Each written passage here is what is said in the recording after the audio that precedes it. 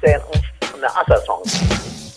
Mike's Daily Podcast. Episode 599. It's Tuesday, November 26, 2013, 5 p.m. Pacific Time. Internet talk radio for your imagination. Mike Matthews broadcasting from the last place on Earth located somewhere in Podcaster Valley, California. Today, Madame Rootabega, Valentino, Bison Bentley, plus the return of the segment News Random, where we look at some interesting political news that's going on in California. Mike's Daily Podcast. And it appears that I have been trying to stay away from ya. Mike's Daily Podcast. Yes, I have gone and hidden underneath the earth in my own private lair, which isn't very fun to go to because I don't have a chair inside of it, so I'm standing the whole time just thinking there, ruminating over my aging. Yes, that took place last week. It wasn't very engaging. Birthdays at this time of your age suck. Mike's Daily Podcast. But what the bleep? Because I had a good time with some friends last week. Mike's. But no podcast. Daily. And now I'm back with the podcast. I hope you like today's podcast. Yeah. Because it comes from my heart, which is deep inside my body. And yes, I have aged since we last spoke. I'm now 45. I'm in my mid-40s. Oh, that's fascinating to me. This is weird. I'm one of these people that's young at heart and mind. I'm still an infant in my brain. Then I look in the mirror and I go, "Ooh, my. You're looking more and more like Dr. Evil every day. What I could do with $1 million and a facelift." No, I'll never do a facelift. I promise you that. No face. Unless I get into a car accident and need it just so that I look somewhat normal again. But I won't do it for just randomness. Which leads me to today's interesting observation, and that is a saying that goes like this. Cheapiness, let's try that again. Cheapiness is next to chastityness. Is that even a word? In other words, a cheap man is a celibate man if he's a single man. And this is true because I have been speaking to my single friends, and it seems like the ones that spend a whole lot of money on the women, they end up becoming more and more like a Barney Stinson. And even Barney Stinson on the How I Met Your Mother is a rich guy. So there, that goes and proves my point. Darn television, proving my points yet again. Look who just walked in. Hello, Michael Masters, this is Madame Rootabega, and I love the Barney Stinson and the Neil Patrick Harris. Yes, it's a funny show, and it's on Netflix, the last season. So I'm not watching this season at all. I haven't been able to find it. Last I checked on Hulu and CBS.com, it wasn't up yet. Maybe they've changed that since then. This was a couple weeks ago. So I don't know what's going on this season, but watching last season, it's quite funny. I laughed quite a bit. Michael Masu, I love how they take forever to tell a story. Yeah, it's sort of like they can't get from point A to point B. They go point A to point Zeta 5000 back to C plus minus and then to D, possibly over to, some page that's across the classroom and across the billboard to the next study room. What were we talking about? I don't know, but look who else walking. Hello there, Mike. This is Valentino, the parking attendant. And this is Bison Bentley. Do you know that? Mike, we hear that you are pretty upset because you have aged to the age of 45 day. Yeah, well, what didn't help was I was celebrating on my birthday with a friend of mine, a guy who is younger than me. He's 30, and he's single, and he's got like a Match.com app on his phone. And somewhere in the middle of the dinner that we were having, he says to me, "Oh, too bad you're not 20 years younger, because this girl that wants to date me has got a sister." And I was like, I'm not 90, for crying out loud. Throw me a freaking bone. Oh my God, I am turning into Dr. Evil. Michael Masters, that sounds like it was a very fun birthday. Yes, it surely was. Something else I'd like to say that I observed. This wasn't on my birthday, but maybe a day or an hour or so ago. Avril Lavigne. Okay, If you watch Avril Lavigne music videos, which if you do that, you might be a pathetic person like me. But I was watching some Avril Lavigne videos because I work at a radio station part-time. And this radio station is what they call a hot adult contemporary. And they play, the only Avril Lavigne song they play is, say it with me, Complicated. Why you have to go and be so complicated, which is sort of like a poppy version of it kind of, Avril always reminded me a little of Alanis Morissette. Their names are kind of similar. They're both from Canada. But Alanis embraced more of rock in the beginning. Avril Lavigne has always had this sort of pop sassy side, and she tries to be sexy, but it's weird because she's not. And her music videos, so she's had a bunch of songs. She's released a bunch of singles. And I was looking at some of them, and I'm thinking, you know, this is what Miley Cyrus wants to be. And actually, Miley's doing a better job of it than Avril. If I were Canadian, I might disagree with that statement that I just said. And then there's a music video that she's with her new honey, Chad Kroeger, and they're singing together. And that's enough to make your brain bleed. Michael Matthew, I bet this is all beautiful. It's so what it is it's a commercial for some Samsung or Sony or somebody. And she's, you know, showing off some tablet. It figures into the music video where it doesn't figure at all into the music video. She's trying to push it in where it won't work, a square peg in a round hole. It's not working. Then in another music video, she was on some cell phone and she actually like named the product. I'm listening to my new Sony phone and I can talk to my friends on it. We get it. You don't like Avril Lavigne, D. She wears too much makeup. Do you know that? Well, today's show has to do with politics, which it's obvious, isn't it? And apparently, according to eOnline.com, Laura Logan and producer Max McClellan have been ordered to take a leave of absence from the network, CBS, after the 60 Minutes report about the deadly 2012 attack on the U.S. Embassy in Benghazi, Libya, was found to be deficient in several respects following an investigation by CBS News.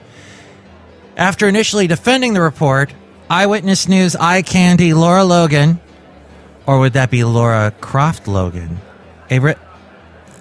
She's pretty. A veteran broadcaster and foreign correspondent issued an apology on the air. On November 8th, the original report, which revolved around a since discredited ex-security officer's supposed eyewitness account of the attack, that aired almost a month ago now. There is a lot to learn from this mistake for the entire organization, said the executive producer of 60 Minutes and the CBS News chairman, Jeff Fager. We have rebuilt CBS News in a way that has dramatically improved our reporting abilities. Ironically, 60 Minutes, which has been a model for those changes, fell short by broadcasting a now discredited account of an important story and did not take full advantage of the reporting abilities of CBS News that might have prevented it from happening. You may remember several years ago, Dan Rather got into hot water because of the news report they did on 60 Minutes about George W. Bush's stint in the military, and it ended being the end of longtime CBS Evening News anchor Dan Rather's career with the network, because the story was based on falsified documents. Oh, and this also came up. The CBS Review found that Logan's reporting may have been clouded by previous statements she made about the Benghazi attack, based on a speech she gave in October of last year before she even started work on the story. She made a speech in which she took a strong public position arguing that the U.S. government was misrepresenting the threat from al-Qaeda and urging actions that the U.S. should take in response to the Benghazi attack. Laura Croft Logan doesn't know if she's going to be back on CBS or not, if she'll return or not. Mike, she is pretty hot there. Yeah, why don't we go see her?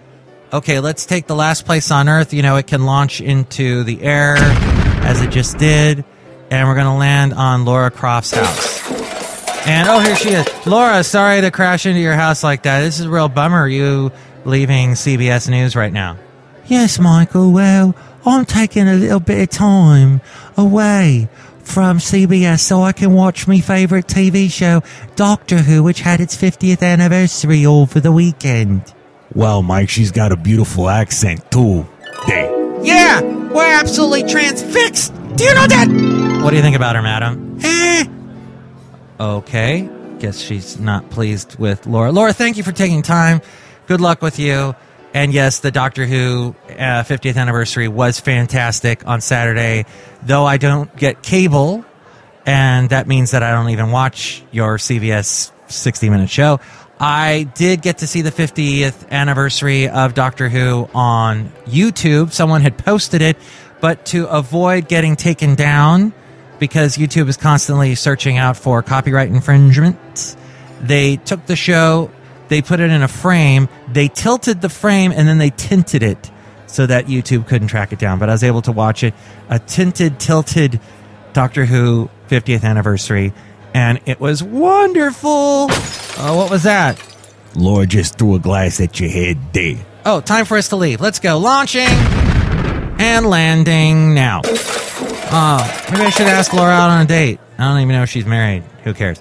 So what do you think about this whole Benghazi story, twisted, turned, flipped upside down, and causing yet another controversy with 60 Minutes? You can email me, mikesdailypodcast@gmail.com, or not. But email me if you would like to. We read your comments on the section emails from email. Also email me there if you'd like to be a guest on the show or if you'd like to sponsor the show. mikesdailypodcast@gmail.com. Also, we have the website, mikesdailypodcast.com. Go there to find a link to where to listen to us in iTunes. Subscribe to the show in iTunes. And as soon as I post it, you can listen to it and get caught up in all the old shows that I've posted. And you can also rate and comment on the show, and it helps us out if you do that. We also have a link to where to find us on Facebook and our Facebook page. Like our Facebook page and share the posts that we have of the show with your friends so that more people will find out about us. We're also on Twitter, Spreaker.com, SoundCloud, and we're on the, what's that called? Oh, yeah, the Stitcher Radio app. And links to all of those, as well as where to find us on Yelp to Yelp about the show, is all there at mikesdailypodcast.com. You can also help out the show by buying something through the Amazon deal of the day. We got a little portal to that. If you click on the window that we have on mikesdailypodcast.com and buy something through that, it helps support the show. We also got the blog and the daily podcast picture at mikesdailypodcast.com. News Random. Here are some news stories that have to do with the state of politics here in the state of California. Some interesting little tidbits that you probably didn't know about. And we start off with plastic. Fake plastic girl. A 1, 2, 3, 4. Okay, I like it when that bass comes in.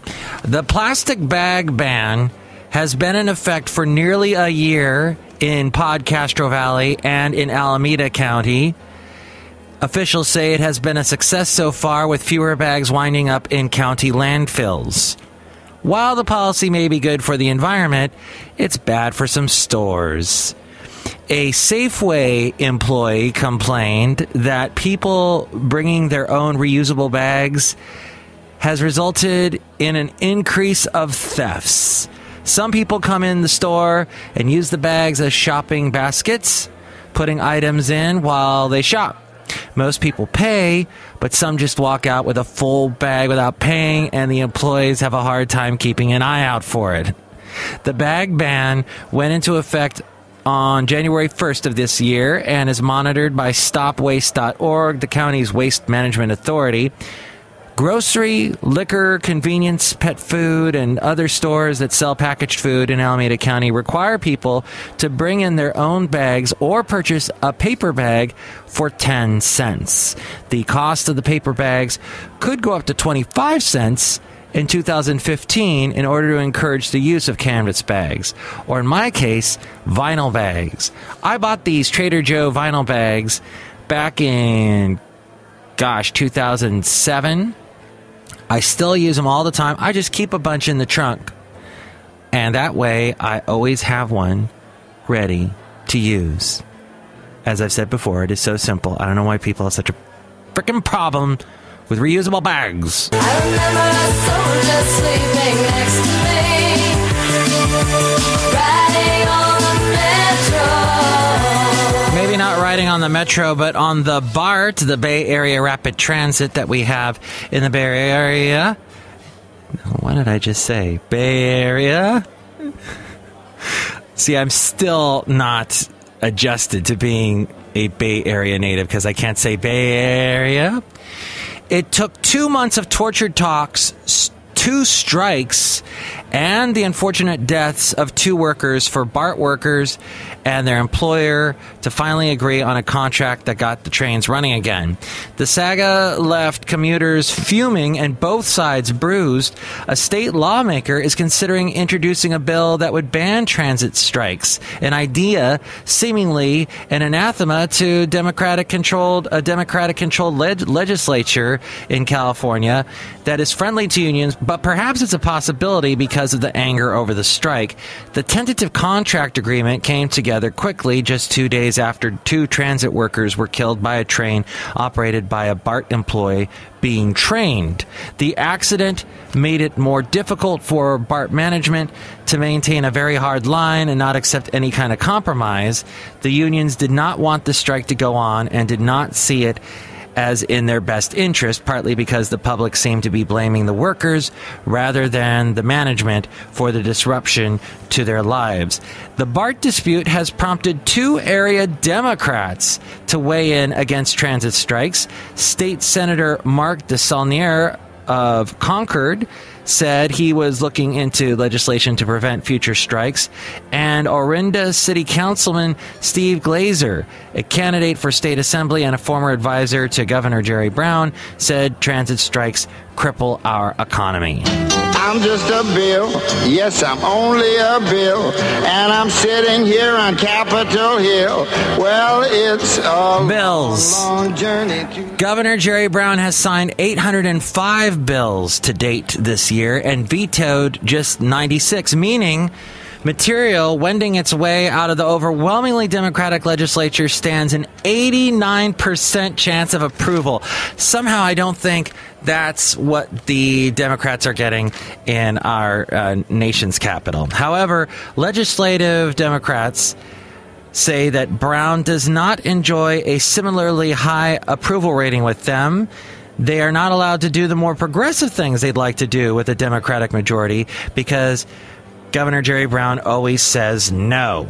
Under cover of the recent Columbus Day holiday, for example, Governor Brown spiked 30 bills lingering from the previous month's close of this legislative session in California. All these bills were progressive friendly and were opposed by law enforcement groups and ultimately the governor. Jerry Brown didn't get elected because he'd signed every bill reducing sentences for cocaine. The governor is expected to run again next year. His larger concern is not to look too liberal and keep the business community as a partner. Obviously, as a formula that's working for him, and it's annoying a lot of progressives in the California state capitol. Hello, it's an amazing book. Bonjour. Hola. Ni hao. Me llamo Elder White. Are these your kids? This book gives you the secret to eternal life. Sound good? Eternal life. Jesus Christ. Super fun. Hello. Ding dong. And if you let us in, we'll show you how it can be done. No thanks. You're sure? Oh, well. That's fine. Goodbye. Have fun in hell. Hey now. You simply won't believe how much the Book of Mormon. And this is interesting. In California, reports that the Mormon Church had given up the fight over gay marriage were premature. Earlier this year, Mother Jones and MotherJones.com and other news outlets noted that the Church of Jesus Christ of Latter-day Saints was making a concerted effort to mend its tortured relationship with gay members and their families and to stay out of divisive political fights over gay marriage.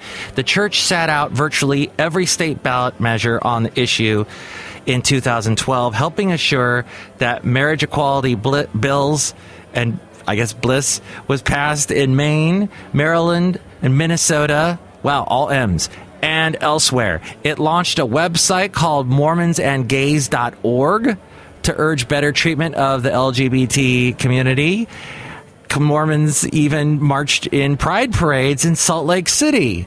Now that the 2012 election's over and Mitt Romney, the nation's most famous Mormon, is no longer running for president, it seems the church is back in the ring. The Hawaiian state legislature recently began a special session to consider a bill that would legalize gay marriage in the state. The church is actively working to kill that measure.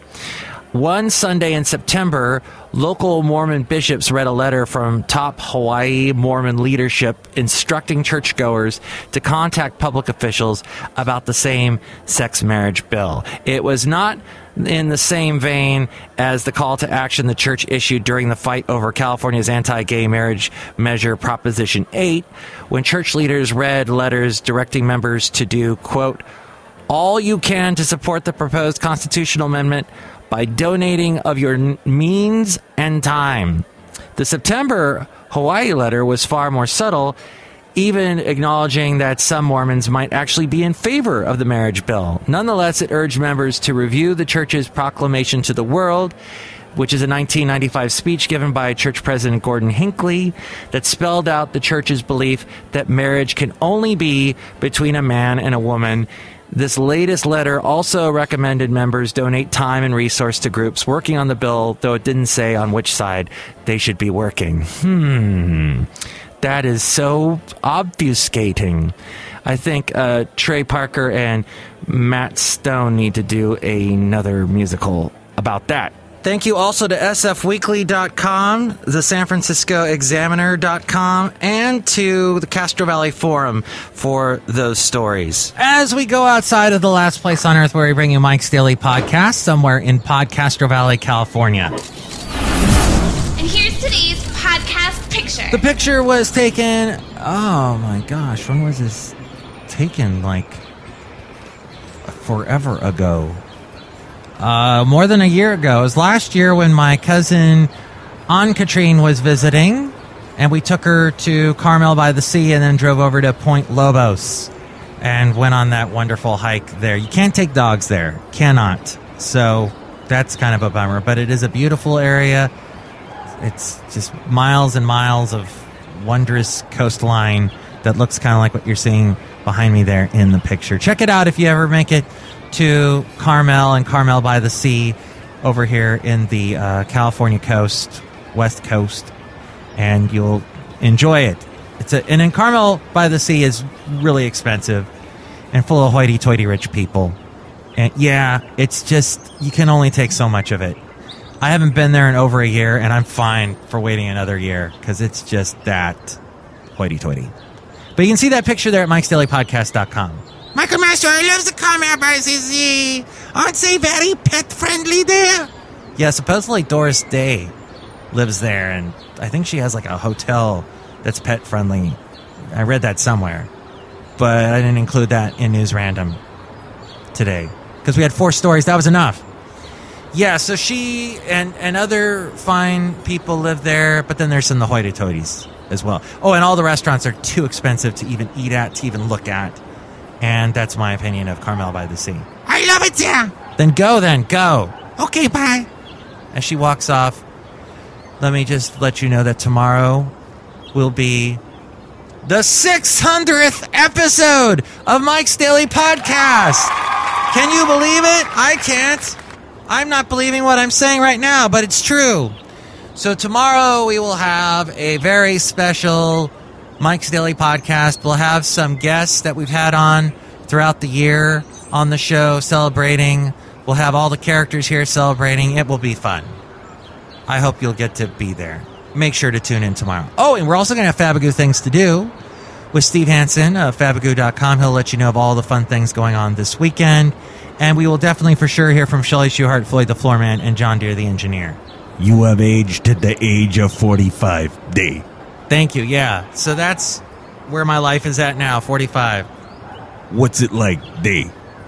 Aren't you 45? No comment. I thought you were... I don't know what age you are. I don't know. I just know Madame Rootabega is like immortal. Yes, Michael Master, immortal. She's walking over some... Where was she going? To Carmel. Oh, yeah. You know, so the fact of the matter is that when you're in your 40s and your mid-40s, you've lived enough of your life where you start looking at all the young people and you go, holy shit, these people are stupid. But then you're in awe because you go, oh my gosh, these people are actually quite smarter than I was at that age. And even though these young people look at you with a mystified look on their faces when you talk about a time when there was no MTV, and now there is no MTV either. But at a time when there's no cell phones and when computers were these big blocky things that did absolutely nothing, and all those times of fun and mirth and how they're different now. And they look at you like that. And you can remember those times. And it's kind of neat that you can think back to a time that was so different and was the groundwork for how things are today. You were a part of that. You can think back to those days. And yet you go, I'm both happy, I know that, but also jealous. Jealous of these young people today. They've got all these things that I wish I had when I was younger.